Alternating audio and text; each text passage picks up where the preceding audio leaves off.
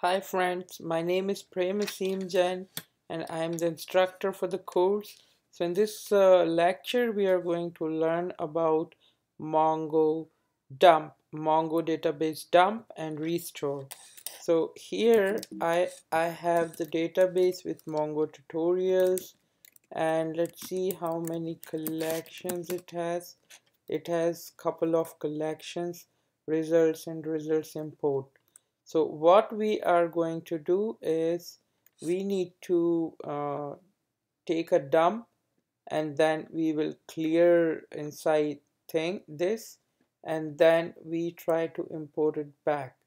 So what are the commands? So it's very simple.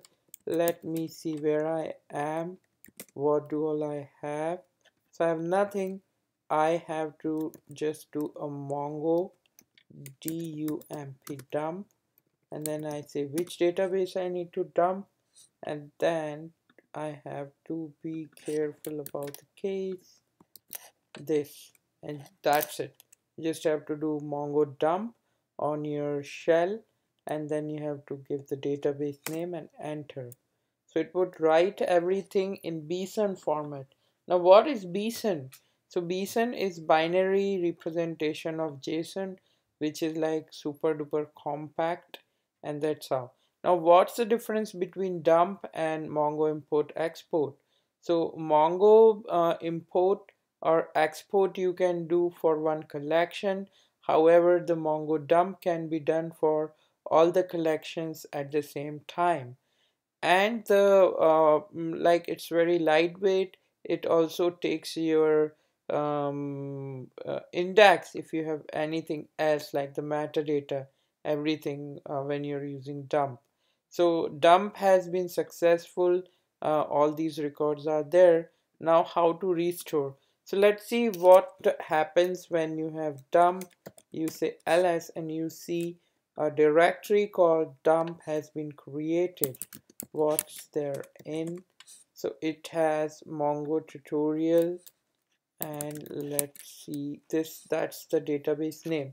So whatever dumps you take, it would have a folder, and then inside that folder you can find the BSON format and the different files related to that, which would be used when you try to restore it. So let me real quick drop the collections inside this so that we can restore and recheck. So results dot drop, double check, show collections. Okay, one more to go. db dot results import dot drop, show collections. We are all clear. Can I drop?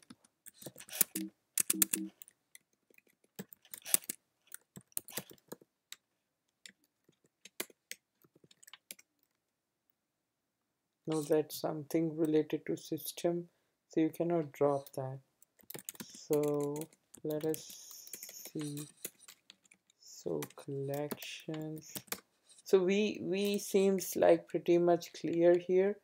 We don't have databases, so once we do the restore, we hope to get our result and result imported database back. So to run this command, please listen carefully now, that you have to be at the folder where you can see this dump. So the parent folder of this dump, go there and say Mongo, MongoRestore, and there you go.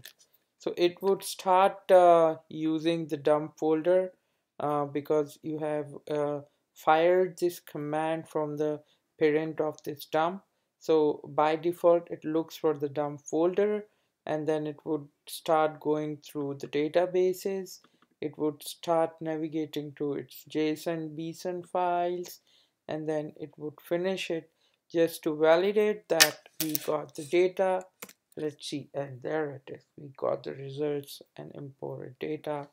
And let us do a results dot find one to ensure that we got the data. So this is a handy command. If you're trying to practice, you can take dump from some database or from internet. You can get the dump and then you can restore and practice more for your queries. Thanks for watching.